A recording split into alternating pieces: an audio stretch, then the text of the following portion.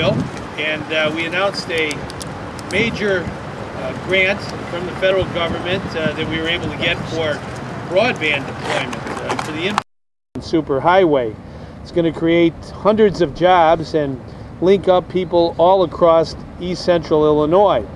So we all understand the importance of having a good information superhighway, but we will not forget the importance of having a good highway system in Illinois. The interstate highway system that began more than 50 years ago was the greatest investment in productivity in world history. It made America and Illinois the envy of the world with respect to our transportation. But we must, a half a century later, always understand that we have to continue to invest in our roads, in our bridges, and our highways all across Illinois. And we're in the middle of the largest highway construction season of all time in Illinois.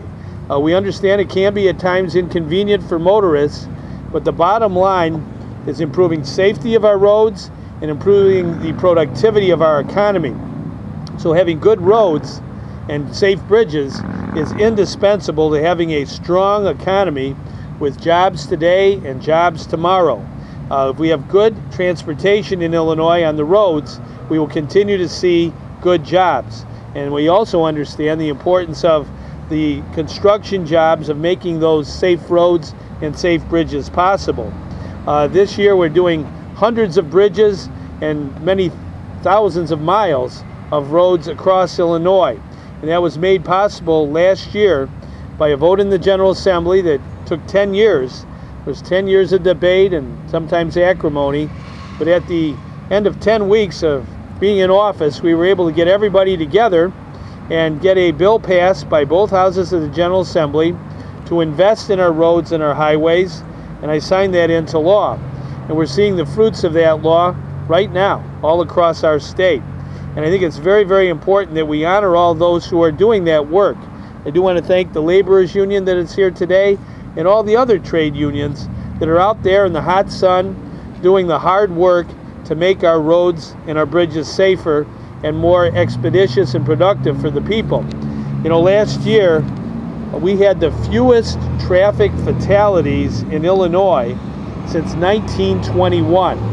1921. That's a great, great record of safety. And part of the safety record is having safe roads and safe bridges. So we're constantly working on making our roads and our connections, our interchanges, safer. That's why we're here today.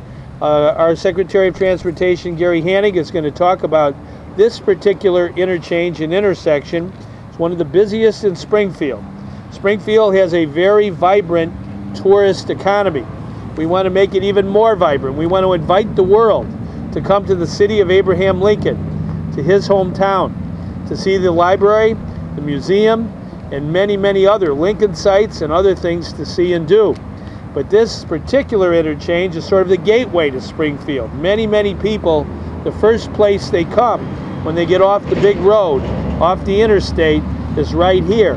And we have work to do to make it safer, make it easier for people to traverse. So that's what we're doing. This is a very large project.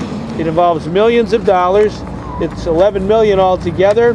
It's going to employ, just in the construction alone, 143 jobs.